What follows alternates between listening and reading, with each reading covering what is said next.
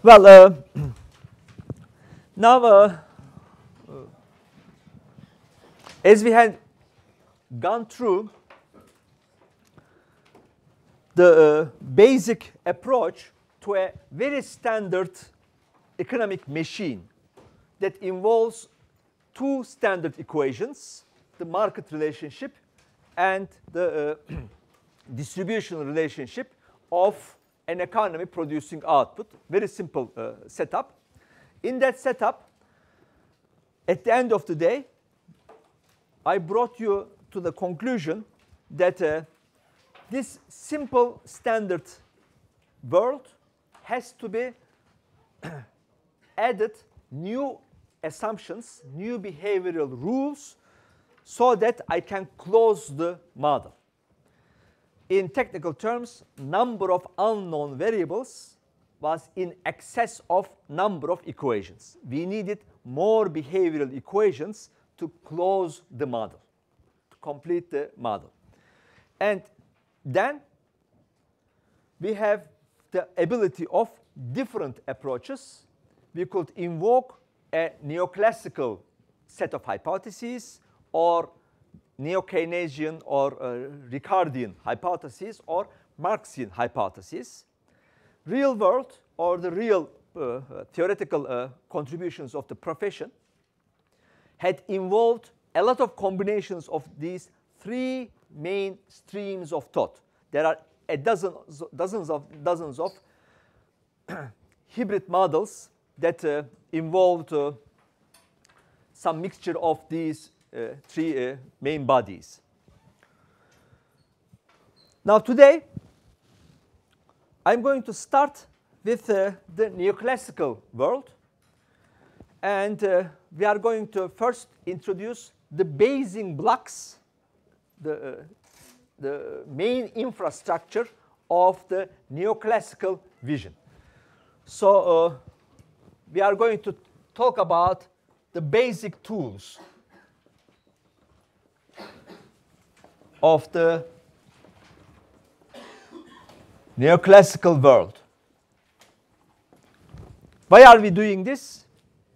Implicitly, our main objective is an inquiry into the nature and causes of the wealth of nations.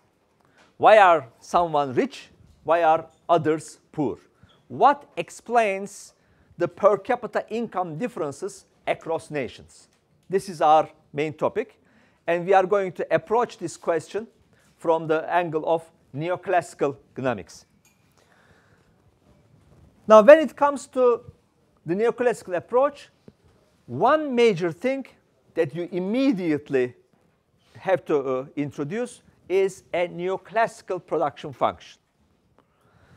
And we say that, denoted by YT, national income in sum is produced along a neoclassical production function F of capital stock, labor stock, and some index that shows the technology, institutions, governorship, social capital, what have you. Everything that makes capital and labor work. The institutional and technological index, the advance that this economy has. Now, since we are interested in growth, first of all, that means we are trying to find out what happens next year and this year. So I have to make behavioral assumptions about how these variables change over time.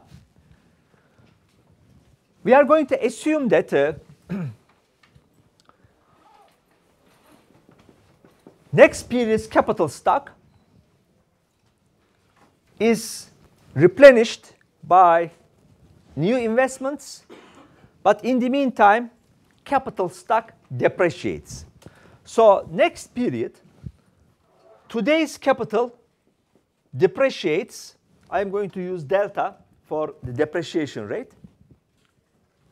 So if we do not do anything over time, minus delta K, minus delta K, minus delta K, capital stock will disappear. So I have to bring new investments into life, and that is the capital stock accumulation equation. And for simplicity, for getting rid of delta and investment and so on and so forth, I'm going to assume that by notation, this thing evolves over time at some rate B. B is the net rate of additions to the capital stock. It is a combination of how much investment is coming in, what's this investment ratio, minus how fast is our capital is depreciating. The net term, I come up with a number, it is B. On the other hand, labor grows, and I don't have much at this stage to explain how and why labor grows. I'm going to assume that N is the population growth rate. Every year, new additions to the labor stock, new babies and generations are coming into the labor market at the rate N. N is exogenously given. I don't have neither the intention nor ability to explain at this point how N is changed. N is not a function of prices. It's people's behavior. Sub-Saharan Africa has a higher N, so does Chinese until recently. Europe has almost 0 N, and that's given. And finally, AT, technology and institutions evolve over time at some mysterious rate X.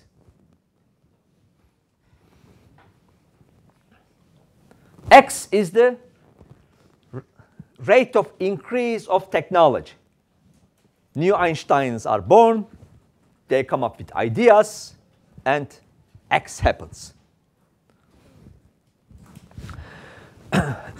And most of the time, we do not have a good idea of why and how X happens, how technology advances. There are theories looking at the behavior of technology. There is the flying geese model that explains the Korean growth, for example.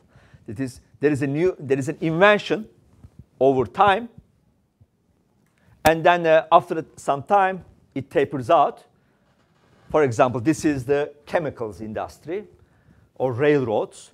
And while this kind of matures and its ability to innovate kind of tapers down, there is a new Einstein, Einstein II, born. He comes with a new innovation, new innovative idea. Then soon it tapers off. And if you follow these inventions, it is as if the geese are flying, that every round there is a leader in the group. Then the leader gets tired, or some young guy says, "Çekil kenara," he or she becomes the leader of the group. So this is called the flying geese model of technological innovation. It is not a theory or anything. It's actually an observation of what is happening out there. Then there is, well, this is as smooth as it is. It's considered a smooth model. Then in the development theory, again, looking at the empirical regularities, so on and so forth, there is the leapfrogging model. Everyone is quiet on the pond, and Einstein is born. Hop, a frog leaps, and you just jump another level of technology. Everything is quiet for a moment. Then from out there, some other frog jumps. So it is the end of a gestation period, and hop, an innovation. Then another quiet gestation period. Then industry 4.0 happens, or construction 4.0 happens in Turkey. That sort of a thing. It is something that I cannot explain. I can only watch and tell. Aranızda Arapça bilen var mı?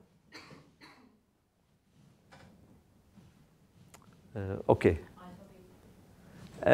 Peki. Arapçada şey nasıl pronounce ediliyor? Şey. Bildiğiniz şey. In the turn of the first millennium, around Saladin's times, where Arabs were already masters of the decimal system that they have borrowed from the Babylonians, they were using the term in Turkish şey whenever they don't know the meaning. It is an unknown was pronounced in Arabic. I cannot do it. It's like ksai or something. And the Latins realized that this şey in Arabic is something like ksai. So they borrowed from the Arabic tradition the şey, but since they cannot pronounce şey, something that I cannot pronounce either, that was as close as possible to X. So that's why since those days, whenever we have an unknown, something we do not know, unknown variable is used based on Latin's interpretation of the Arabic decimal place, X. So that's why X is universal unknown. So it's not coincidence that I use X here. I don't know it. I don't know what technology, how it is developed. There are theories that I'm going to introduce. Some of them are kind of powerful. Some of them are completely piece of scrap. But we are going to study these. So capital moves over time, net of depreciation plus new investments, all of it at the net rate of B, whatever it is. Labor grows exogenously at the population growth rate. And technology at the exogenous unknown. And since it is exogenous and unknown, I don't have any dareness, any courage to try to explain how technology moves over time. I am going to assume that technology is exogenous. It is not an economic variable. I'm not going to explain it. If it happens, happens. If it doesn't, it doesn't. It's an X thing. So based on these things, what happens is growth can be written along a production function. Whatever the production function picks up, KT plus 1, LT plus 1, AT plus 1, throw it on as next year's gross domestic product output versus this year's gross domestic product output, which is the end result of the same production function in today's variables. Now you cannot see perhaps over here clearly, but if these variables are all linear in given constants, okay, if all these variables move over time in terms of linear relationships with given constants b, n, and x, that means this ratio, that is the rate of growth of the economy, is independent of time. Whatever growth rate is, as narrated by these b's, n's, and x's, it is just as it is. It is independent. I do not have any variable subscript t over here. Population growth rate is constant over time. X, I am just trying to see what's happening. B is constant over time. So it's an independent of time. And perhaps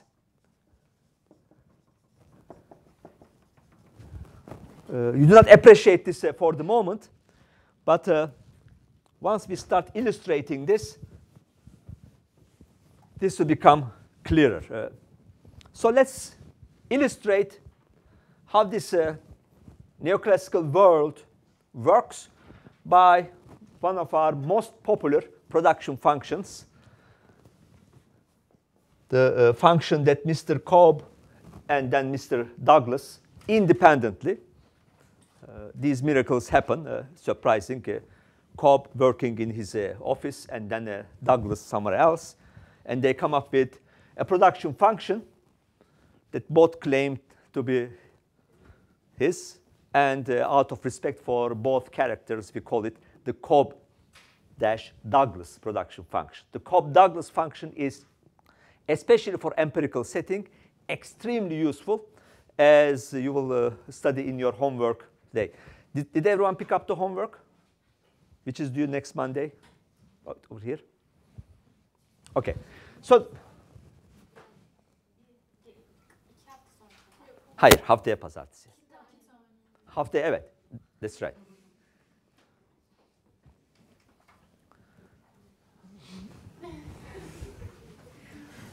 Right observation. Yeah, I'm not making any comments. All right, I'm going to write the Cobb-Douglas function in this fashion: Kt, Lt, and At together as 1 minus alpha. They could be slightly different in form than you are used to, but the main idea here that alpha is the share of capital in output. It's also the elasticity of capital in output. At and Lt, their common share is 1 minus alpha. And that's the share of technologically endowed labor in output. If this is so, then this function over time becomes something of this sort.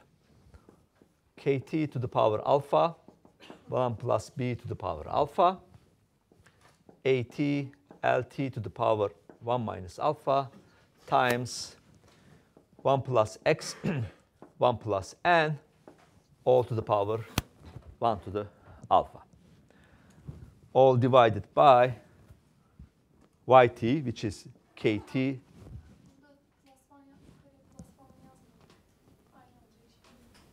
We wrote yt plus 1, but in the equation it must be Kt plus 1 to the power alpha. No. Kt alpha and 1 minus plus b. So instead of Kt plus 1, I wrote this thing. Right? Kt plus 1 to the alpha.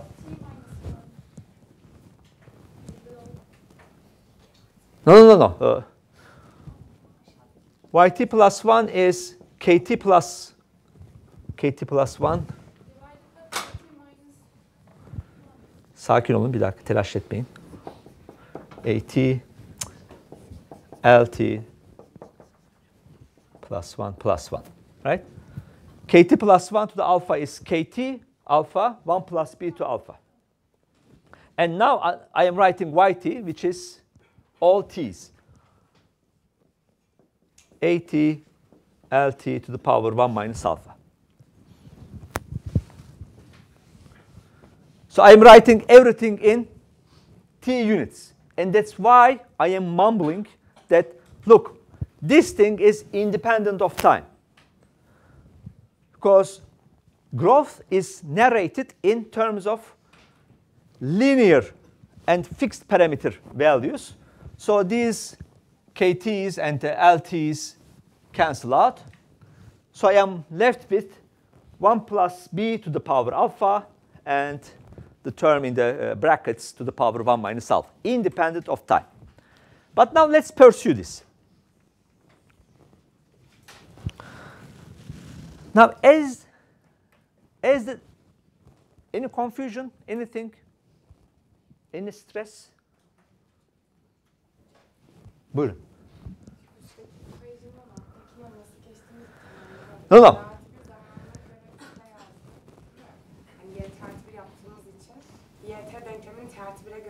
Çok doğru. Evet. I am interested in this term. Yt plus 1 over Yt. GDP next year, GDP this year. This is my rate of growth of GDP.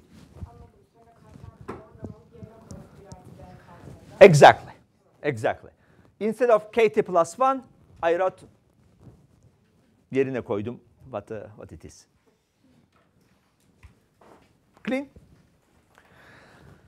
Now, now let's introduce some economics to this algebraic mess.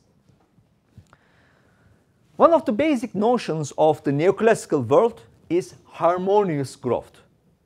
And harmonious growth is narrated in terms of a long-run equilibrium where it is defined as all macroeconomic aggregates like output, capital, labor, technology, all grow at the same rate. That is, as if capital stock, imagine machines, buildings, highways, high roads, etc., are growing. The capital stock of the economy is expanding. Then workers, right, tiny little guys running everywhere, their population is also expanding. We have output. Imagine one giant corn is growing bigger and bigger. All of these grow at the same rate, so that when you take different divisions, that is output per capital, output per labor, capital per labor, it seems they are constant, steady. We call this type of growth as long-run equilibrium growth. And one of the key concepts of the neoclassical world is the idea of steady state.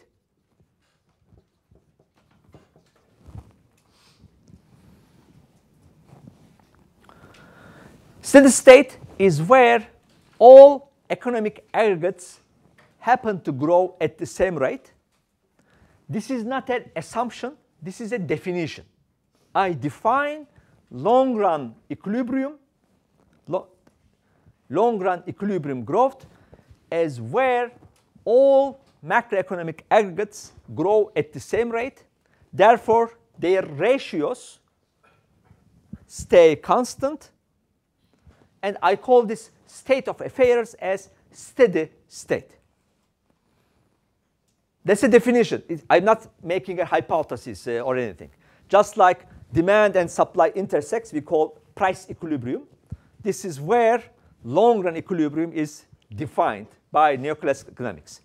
So, at this steady state, remember, now we are not in an arbitrary place. We are under the steady state. That is, we are under long-run equilibrium. If all these variables grow at the same rate, in particular, capital and output must be growing at the same rate. Therefore, under this steady state, rate of growth of GDP must be equal to what the growth rate of capital stock is. So for this, I am writing 1 plus b instead of yt plus 1 over yt, just like, because I am now imposing that this economy has reached long-run equilibrium. Nothing fancy. Under long-run equilibrium, that is under the steady state, yt plus 1 over yt must be 1 plus b. And that is equal to, I have cleaned up some of these animals out of the zoo. So I am left with 1 plus b to the power alpha. And these brackets 1 plus x, 1 plus n to the power 1 minus alpha. Move this gentleman to the other side. You are experts in these things since you have taken the university exam at a later date than I do. You know how these operations are carried out.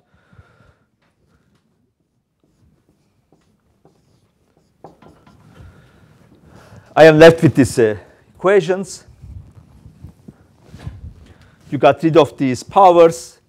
And finally, let's write this over here. This 1 plus b is equal to 1 plus x plus n plus x times n. And since this x rate of technology is 0.02, 03, whatever, and the labor growth rate is something a small 8. This interaction term may be taken away. So 1 plus b, since I have done this, is slightly on average is 1 plus x plus n. That's how fast this economy is growing in the steady state. 1 plus technological growth rate at the rate Shay plus the population growth rate at the rate n. That is the rate of growth of output. Are we done? Can we explain the right-hand side? Please, 1 minus 1 plus b. These are the leftovers, 1 plus b and this term to the power 1 minus alpha. Here, this side. Under steady state,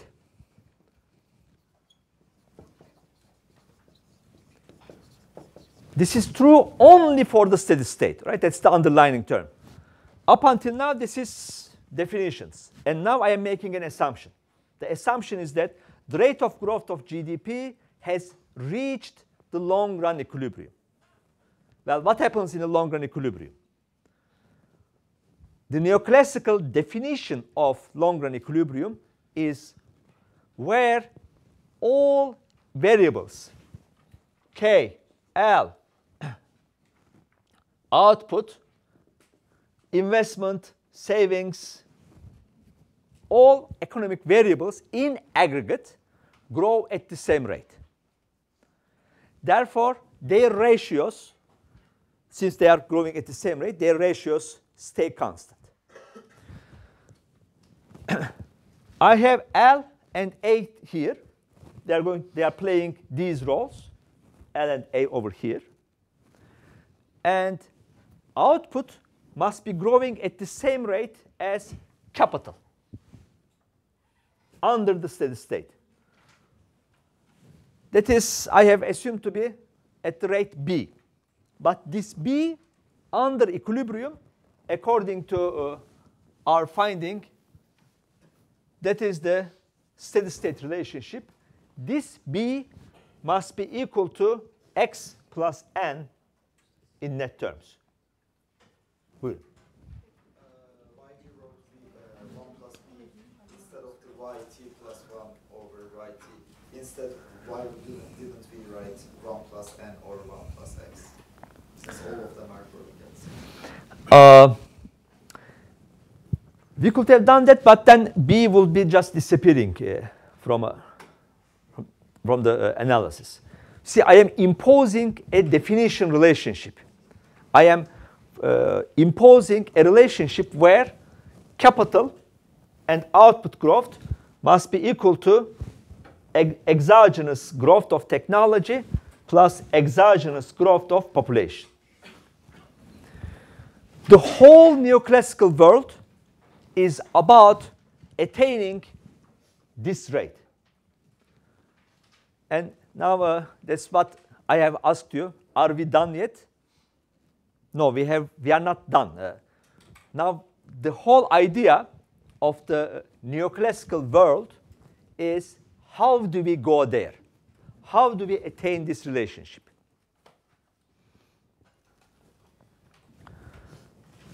Shall we do that, or is this an interesting question? Or we may go out for a cup of coffee or something else. I mean, do you rather prefer staying here or anyway? I'm just kidding. So let's continue.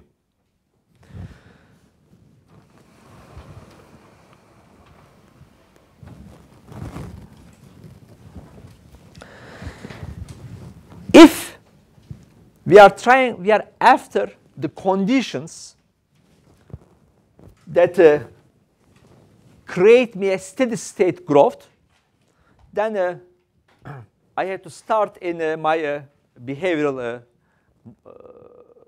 assumptions or behavioral equations. Why is this important? Because as I underlined, Neoclassical world is a world of harmony. It is everything is nice and smooth and continuous. Life is with perfect foresight or with rational expectations. There are no major disruptions. If there happens to be major disruptions, like the invention of something, a technological shock, then the economy adjusts to it in the long run. That's the real business cycle theory. The 1930 Great Depression is the end result of the chemicals and the railroads, the biggest technological shocks of the late 19th century, and it took about 20, 30 years for the world to adapt to it. That's how the real business cycle theorists explain the Great Depression of 1930s. Similarly, 2008 happened because the world is trying to adapt to the world of financial inventions, the derivatives, the Ayşe teyze meat, and so on and so forth. So in this world, how we achieve this equilibrium is the essence of your profession. Let's see how we can achieve that. What is our algebraic challenge? In algebraic terms, if under steady state this character is moving at the same rate as capital stock, that is, the behavior of capital stock is our starting point. Now KT plus 1 depreciates and new investments are added. Where should you start? What is your next additional hypothesis in explaining the behavior of capital accumulation over time? Delta is depreciation. What do you know about investment? How does investment occur? By savings. When? Right, but IT is equal to ST. This is an identity relationship. Investments was equal to savings between Adam and Eve. It was investment and savings in Babylonians, in Arabic tribes using the decimal point. When Turks were at the gate of Vienna, investment was equal to savings. When Einstein was born, investment equal to savings. When the nuclear bomb was thrown, investment equal to savings. When we colonize Mars and then Jupiter and go to the outer galaxies, well, anyway, where no man has gone before, investment will be equal to savings. So these are synonymous, identical terms. And savings is simply little s of output. For simplicity now, I am simply assuming that since everything is in linear terms, I don't want to just put extra lemon to the salad here. I'm going to assume that saving rate is a constant. Çağrı Hoca, Refet Hoca, Emin Hoca, all others will just come with their guns to change our minds. But this is for simplicity, okay? If you want, we can cook up very complex theories to explain S over time. But this is not the place and the time right now. So at the bottom of the day, investment as a ratio of output is simply saving rate.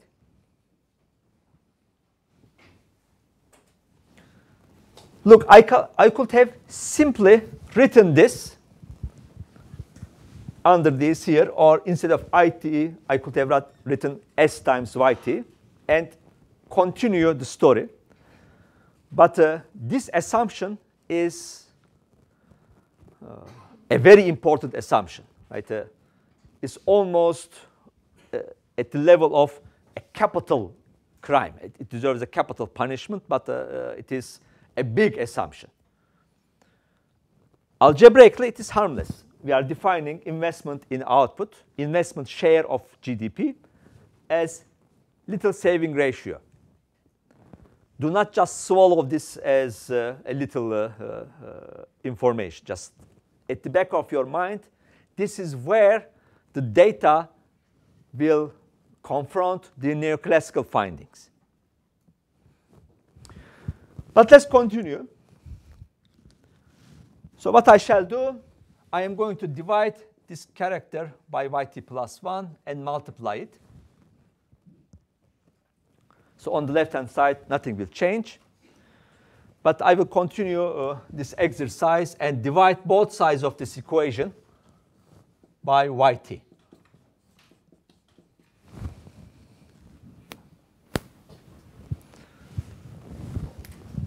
So immediately, you realize that for here, I have already made an assumption.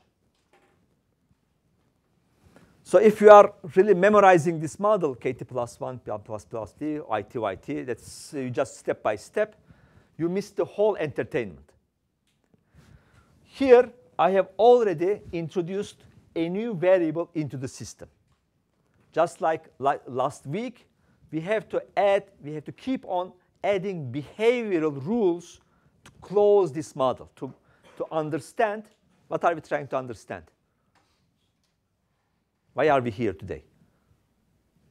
What's our main objective besides some writing scheme diagrams on the board? Neoclassical. Okay, yes.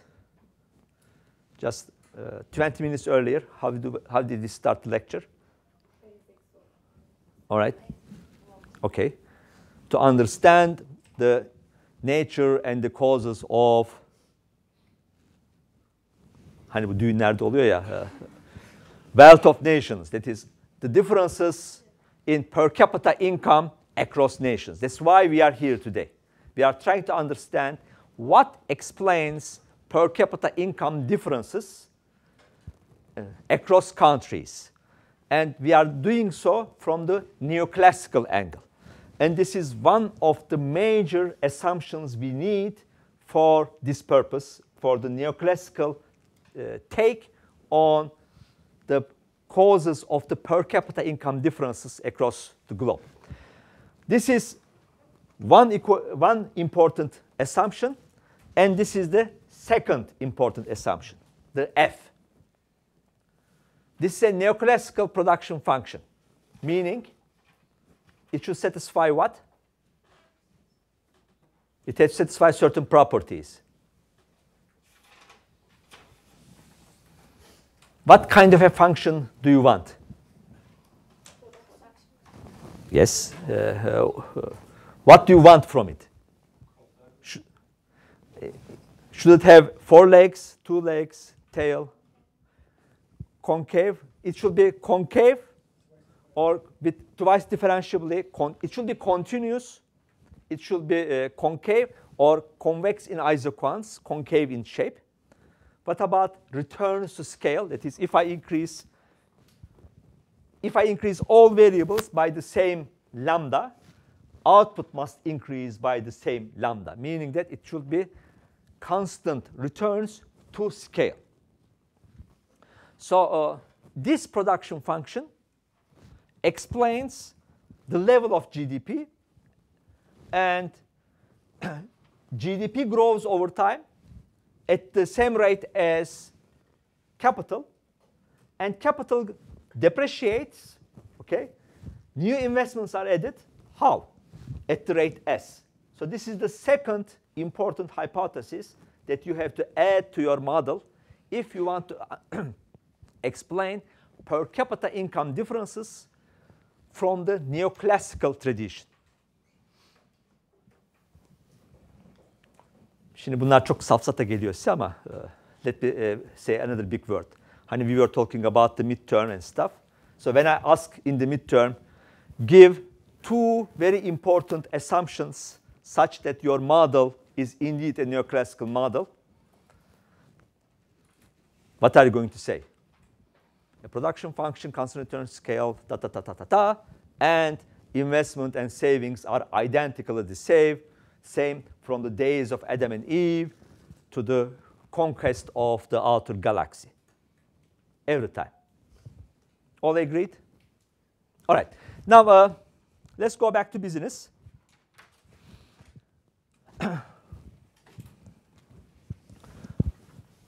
What is this part? 1 plus b, which in equilibrium 1 plus x plus . But this is 1 plus b. What is this? What is the notation I have used for it? It's not x. No, it's not x. It's not shay. Something different. What is it? Capital? Hayır, it's not x. It's not şey. Ha şeyi siz Türkçe manada söylüyorsunuz. Okay, but you know it. It's not unknown. Capital output ratio. What was the notation we have used? Yeah, notation. One of the 29 letters of the alphabet. V. Capital output ratio. V. Şimdi ha diyorsunuz tabii. All right, so this is capital output ratio, which I told you last week that out of respect to our ancestors and our leaders of the profession, whom they have used V for capital output ratio. Not my choice, their choice, but we are using this letter V for capital output ratio. Now another variable added on the table. Is equal to KT over YT, V, excellent, times 1 minus delta, plus IT over YT, S. Voila. Again, time index disappeared. This is a model which is beyond history. It is the history itself. It explains all historical moments in a human life, past and beyond, with a bunch of variables. And now this is true for any time, but under steady state. 1 plus b is this relationship. Therefore, v times 1 plus x plus n must be equal to v times 1 minus delta plus s. Or combination of this, v must be equal to s over x plus n plus delta.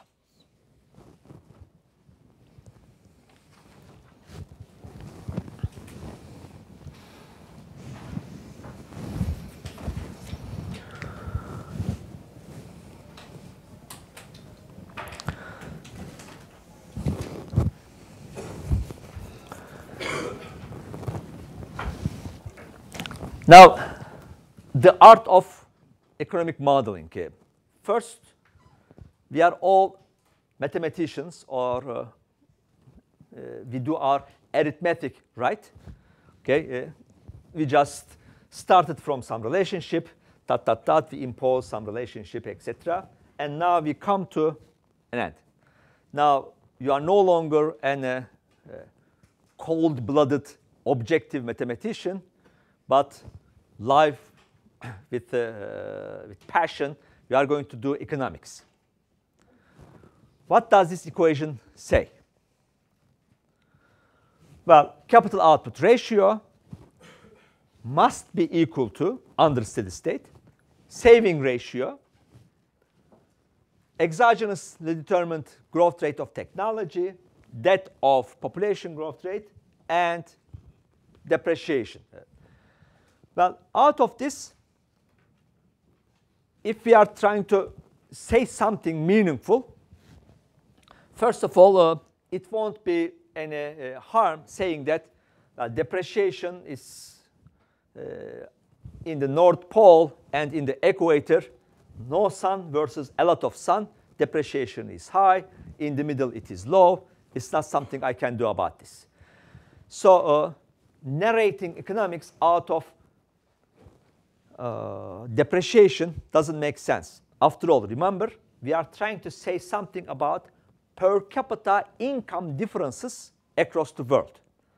And per capita income differences is not explained by depreciation differences. I mean, it will be silly. No one will just say, did you study economics 4 years at Bilkent to say that per capita income differences, that is, Ethiopia is poor, United States is rich because depreciation rate. Come on. So I'm going to ignore this. In my story, in my storyline, depreciation rate differences will not take an important role. Ignore.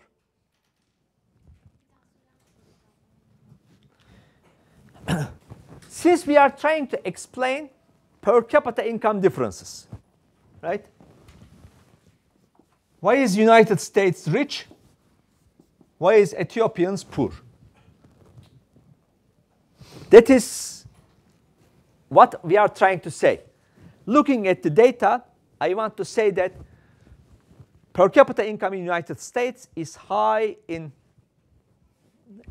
against Ethiopia is because saving rates, technology, population, depreciation, so on and so forth, and capital output ratio.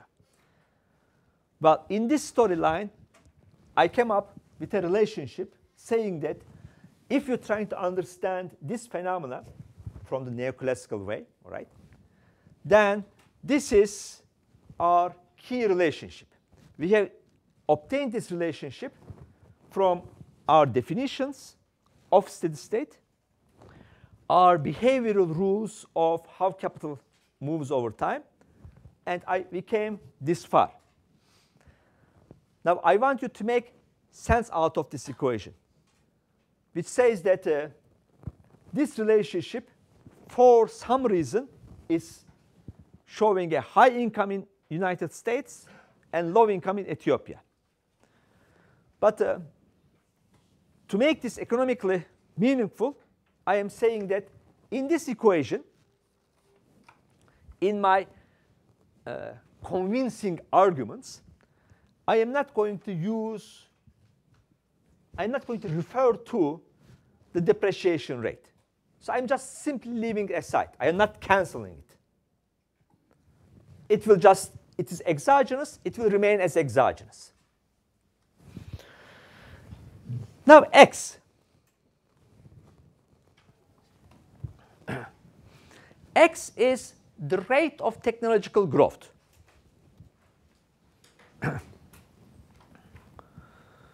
Whenever there is a key innovation somewhere, it just, especially at this time of the day, in the 21st century, through social media, through internet, it spreads out very quickly.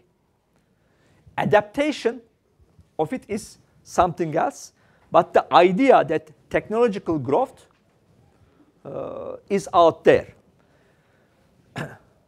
So technology is something like a public good. It is common.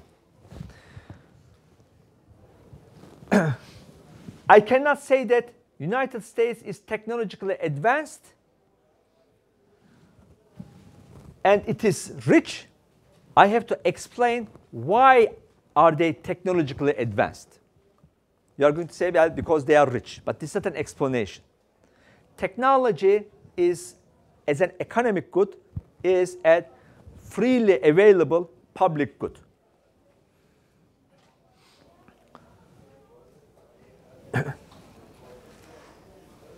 Whatever our graduates, whatever the graduate students at MIT is working in their computer labs, we have it available over here. The same Windows, whatever. The Penn World Tables 9, it's available to you. there is not much of a technological hindrance, if not out of stupidity, but that's something else. So I am going to ignore technological differences as well.